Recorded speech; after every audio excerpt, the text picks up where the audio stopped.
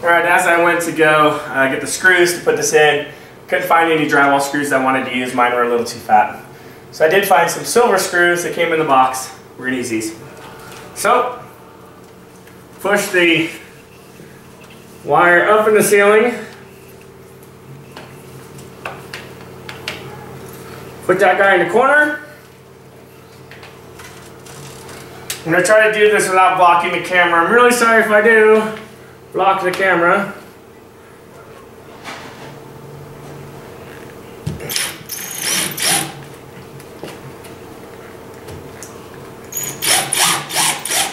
There's not a lot to worry about when you do this.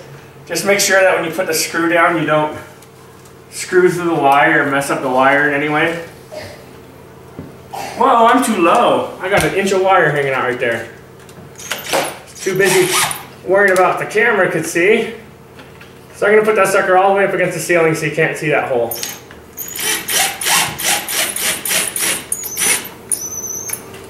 Okay, remember, this is just a gentle little motion detector. Don't go crazy and kill these screws. It starts like deforming the lid and stuff. It's crazy on you. Just put the screws in gently. Alright, so I'm going to put one top right. I'm going to put one over here. Bottom left. So it kind of keeps top and bottom. Alright, that's it. Screw down. And then time to put the lid on. Make sure you put it on right side up.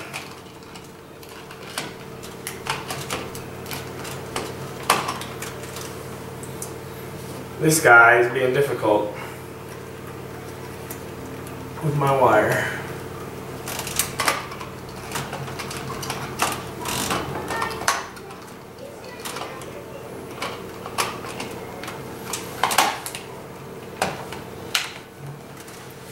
Bam, done. Now, sometimes they'll have little screws or something like that that you can put onto the bottom that kind of keep the lid from popping off accidentally.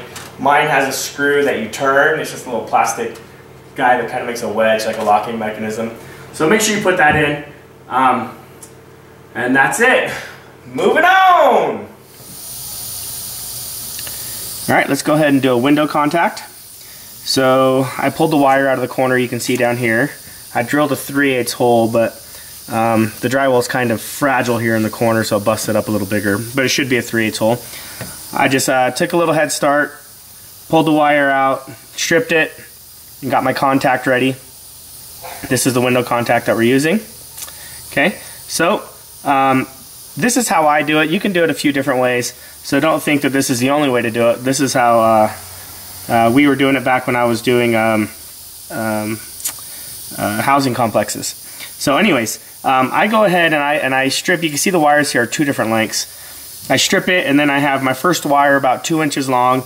The next wire is about 2 inches longer than that. And then I do the same thing to my contact. I've got one short one and one long one. So the first thing I do is I'm going to take my short one here. It doesn't matter which color you go to. Remember, this is just a contact. This is a dumb wire. It doesn't have a brain. It doesn't have electricity. It's just a light switch. It doesn't matter where which wire goes to what. So I'm going to take my short wire here, and I'm going to go to my long wire. I'm going to twist them together. Now I'm going to go ahead and solder my wires together. You don't have to. You can use crimps, but at the end of the day, we have to push this wire back into that hole. So when you solder it, it saves the size of a connector, makes it a little easier to work with, and it's a good sure connector. You know it's never going to come off. So my short one goes to my long one, and then I'm going to do the opposite over here. My long one from my contact goes to my short one on the window wire. Okay?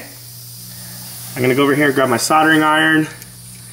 And when you're soldering, I'm not trying to heat up the solder, I'm trying to heat up the wire. So I'm going to hold my tip on that wire for a little bit. I'm just going to put a light coat of solder over the top of the wire.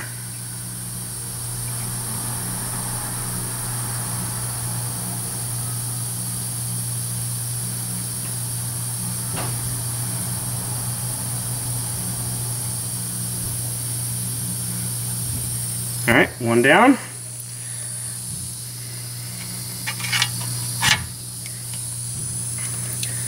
You can use a corded soldering gun here. I really like these butane torches. They're pretty nice.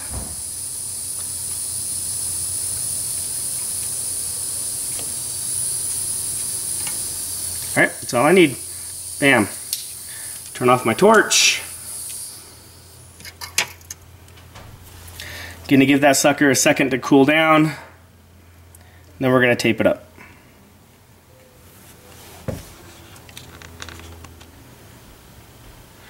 It cools down really fast, so it's already cool. So next thing I'm gonna do is I'm gonna lay this thing flat.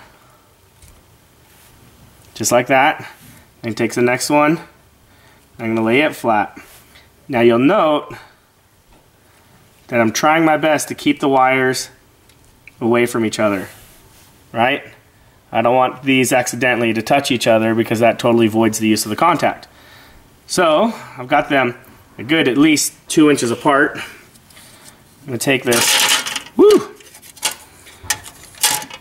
gonna take this white tape. I'm gonna do my best to tape it pretty in case any of it sticks out of the wall, which it shouldn't. And I'm gonna do my best to tape it tight.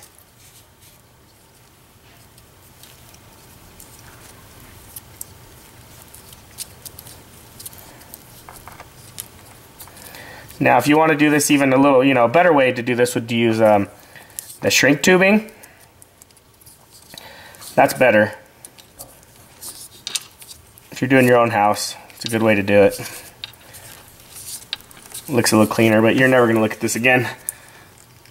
Ugh, you're never going to see it again, and this will hold for a very, very long time.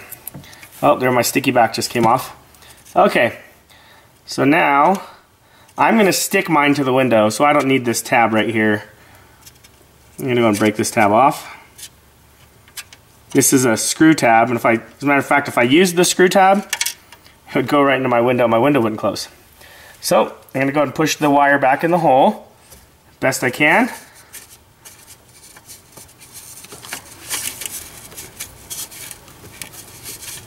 See, it gets hard to push the wire in there, so that's why soldering is better than using those dolphin connectors or anything like that.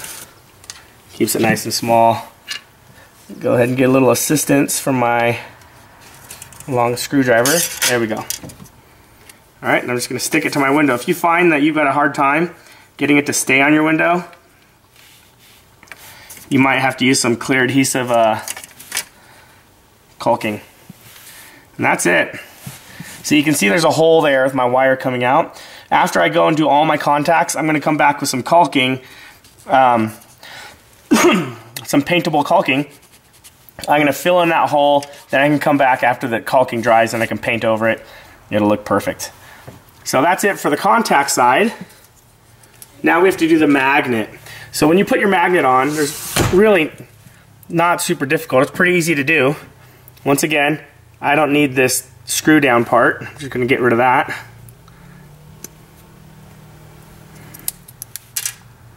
There's not a lot of magic to putting these things on. Mine has a black dot. The black dot, for me, the black dot indicates that's the one side that goes next to the connector. There's not a lot of magic. All you got to do is make sure that when you put this on, this is going to be upside down. I'm going to flip it over. I say it's upside down because I don't want to look at that, the magnet side. So this black dot needs to face towards my contact, but I don't want to look at that, so I'm going to flip it over. So I just put the tape on the other side. Anyways, you want to make sure that when you close the window that your contact doesn't get knocked off. Sometimes the window will go down and then come back up a little bit, and that could bust your contacts off. So I'm going to put mine right there. I've already tested it, and I know that that right there is going to work. It's right up against the edge. I don't love that it's right up against the edge, but I checked this out for a while. I couldn't really put it underneath because my the magnet would hit here. So this ended up being the best option for me. That's it. One window's down. I forgot to mention, as a side note, they don't have to be this close. Mine are like right up to each other. Actually, when I normally do them, I usually have about a 1/4 inch gap. They start working somewhere around 3/8 of an inch, half an inch away, they start to work. So if you're about 1/4 inch away, I usually try not to go any more than 1/4 inch away. But as long as you're about that distance, they'll work fine. These are really close together. But I tried it, and I can't knock off that magnet. I can't knock off that magnet if I wanted to. So that's where she's gonna stay. I don't love it, but I've just got a tiny little bezel here, and I don't want the magnet to be seen from the outside, so I gotta keep the magnet on the tiny bezel, and this guy up to the front. So that's just how it's gonna have to work. So this is a front door contact. Not a lot of magic here. I went ahead and did exactly what I did on the other window, where I cut one short, one long. I put long to short, short to long. That's where we're at right now, ready for solder.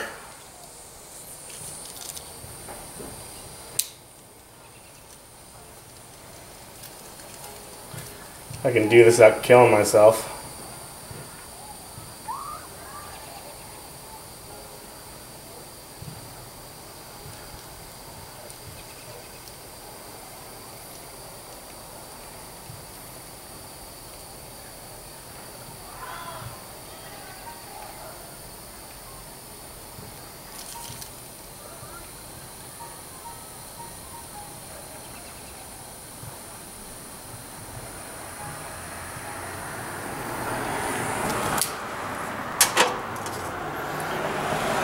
Whew. I'm in sandals right now. If I would have dropped some of that solder on my foot, woo-wee, that would have sucked.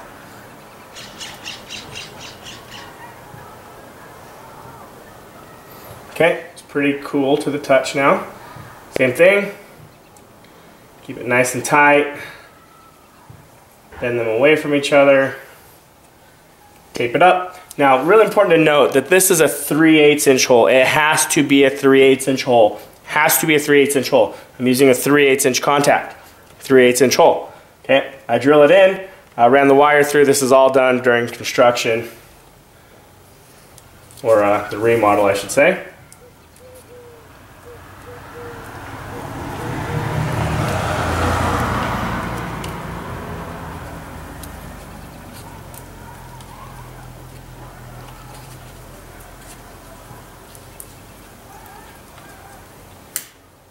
All right, so there we go. Here's my contact on the end. This contact looks different, but it works identical to the window contacts. It just looks different. It's built to go inside. So, taped up, soldered. Oh gosh. Doesn't want to go in the hole. Let's get a little tweaker on there. See if we can't encourage him a little bit.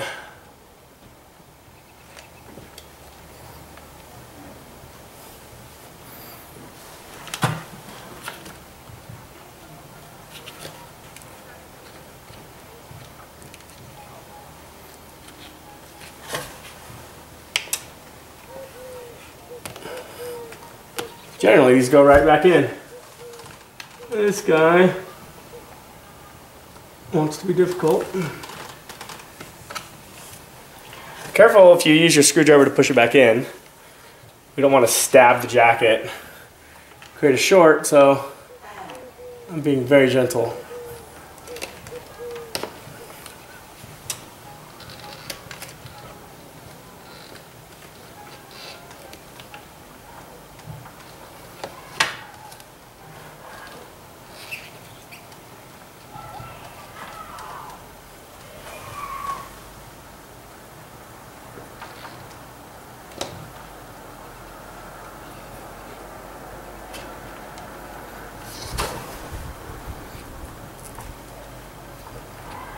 Okay, once we get to the end there, all I gotta do is push it up, and it's designed to hold itself in place. Just like that. If for some reason it doesn't hold itself in place, you can put a little adhesive caulk on there. But that's it. Now the contact's in, we just have to put the magnet on, and I'll move the camera and show you how to do that. Okay. So now I've got to make sure that I mark the door in the correct spot. My contact is exactly right here. This is where my contact is, halfway into the door jamb, right above the door, right here. So now I'm going to go ahead and I'm going to mark the top of the door. Remember, this doesn't have to be exact. The magnets work 1/4 inch, 3/8 of an inch away, so it doesn't have to be perfect. So I marked it. We're going to use, once again, 3/8 inch drill bit. We're going to drill right into the top of the door. We're going to go down about 1 inch. Okay, we're going to go into the top of the door, right in the middle. Woo, hammer drill. All right, stop. Hammer drill.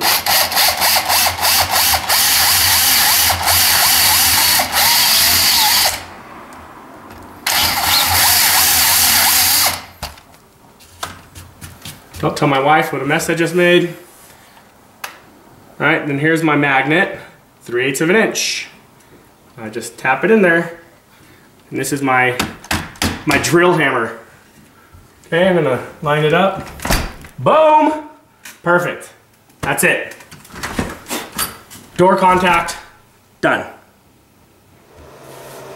Next, let's go ahead and do the power supply. So here's my power supply right here. See, notice it's got a screw in it right there.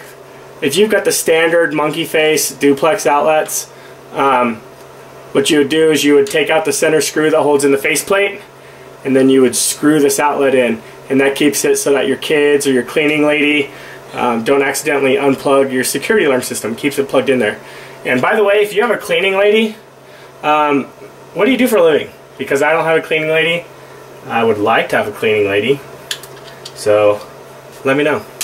Okay, anyways, what we're gonna do, we're gonna go ahead and hook this guy up. This is the wire that I ran for my power supply. I'm gonna go ahead and I'm gonna put some forks on it, because this is stranded wire.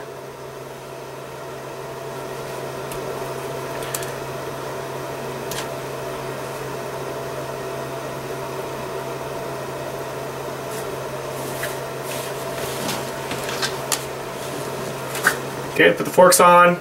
No big secret here. Strip it, push it in there, make sure that you're not getting the rubber underneath there, and crimp it down using, I have insulated forks, so I'm going to use the insulated side of my crimpers.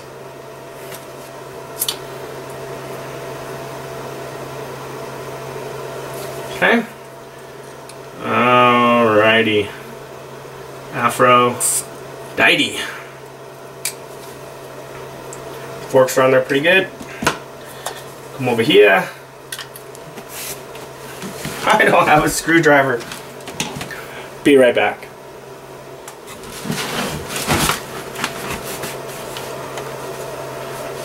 Here we go. Loosen the screw. Loosen the screw. I'm going to go ahead and fish this guy through my bundle into position where I want him to be when I plug him in. Alright. This right here is an AC transformer, so polarity doesn't matter. Red on one, black on the other. Yeah, that worked. Okay, that's it. I got a tight squeeze in here. I got a lot of stuff, dude. Ugh.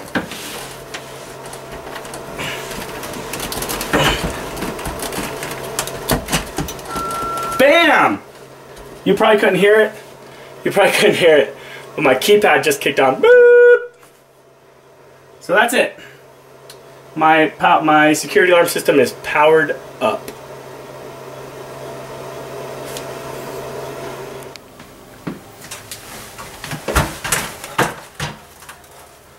Alright, this is the last piece of our installation that we're going to show here at least. This is the siren. So there's a lot of different types. The majority of the sirens that you guys are going to see are the ones that just mount on the wall. We call those surface mount. I wanted one that was a little more discreet, something that went inside the wall so it just kind of, you know, looks kind of flush mount. So I like that. Anyways, a lot of yours are going to have wires that come out. They might have like a black wire and then a red wire and a yellow wire or something like that. The black wire is going to be your common, that's going to be your negative, and then the other two wires are going to dictate what you want the siren to do. So if you want the siren to make like a steady then you could go on the wire that's labeled steady. If you want the wire to do a warble, which is like do do do do do do, then you'd go on that. So that's what the two wires are for. One is for warble usually, and one is for steady. It just dictates the sound. On mine, I don't have that option. Mine is just a steady buzzer, and mine just has 2 screws on the top. So remember, when we did our horn, there's only two connections that we make, a positive and a negative, but we have 4 wires. So what we do is we pair the wires. I paired the black and green on one side, and I pair the red and yellow on the other. And on my alarm, I've got a positive and a negative. Don't know if you can see that. Looks like a pregnancy test, huh? Oh no, you're having a baby. So I'm just going to go ahead, I'm going to put my red and yellow. I'm going to put my red and yellow on the positive.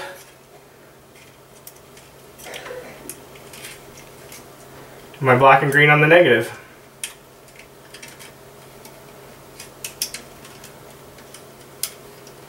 You son of a gun. Why are you being so difficult? It's because I'm on camera, huh? As always, you don't want too much copper hanging out. You don't want any rubber on there. Look at that wire keeps coming out. Son of a gun.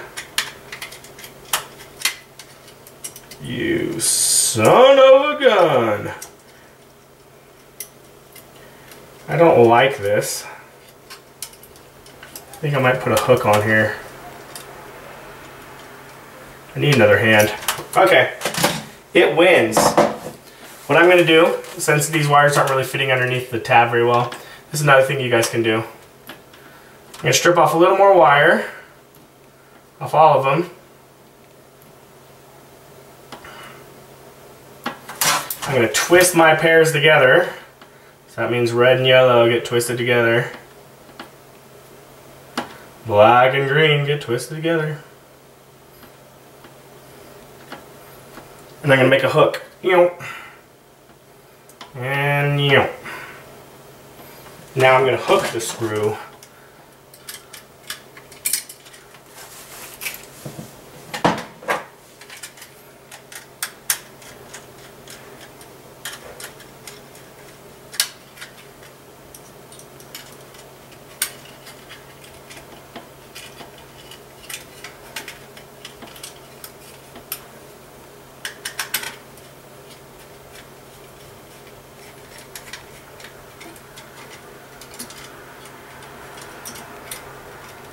Son of a gun, this is not making it easy on me, are you?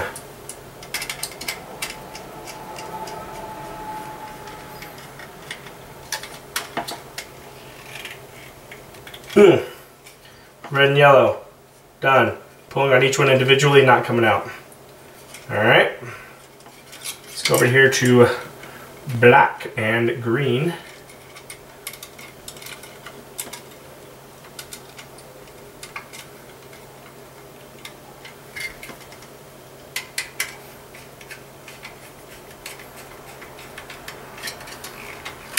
Oh no! Don't do that at home.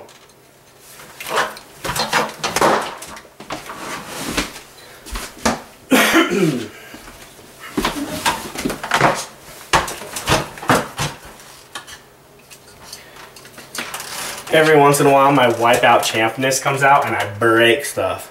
Crazy strong. Alright, let's figure out this thing go back together again.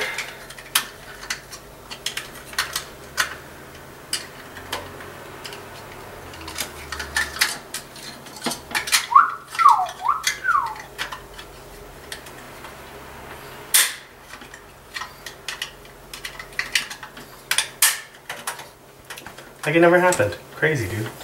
Okay. Black is good, green is good, red is good, yellow's good.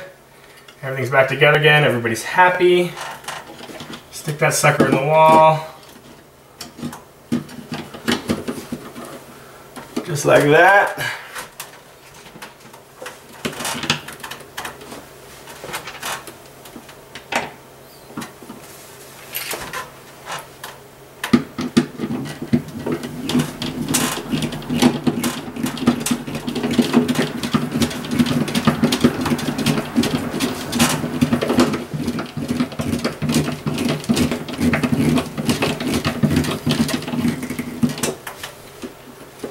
They have this thing, they invented it just a little while ago.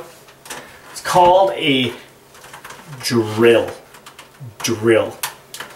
Makes it a little faster. But I'm too lazy to get mine.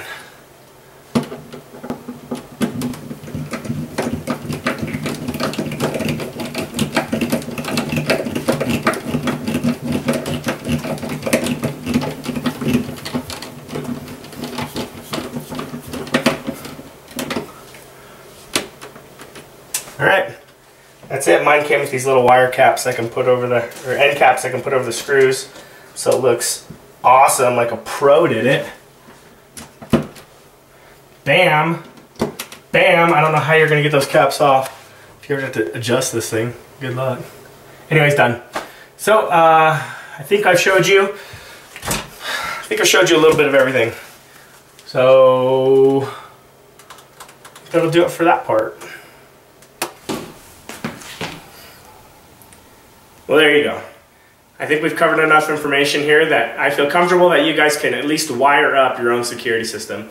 So I think we've covered a lot of devices here. We covered the power supply, we've covered the bell, motion detectors, recessed door contacts and surface mounted Windows contacts, keypads, and how to do the panel, how to do a single zone, how to put multiple devices on the same zone.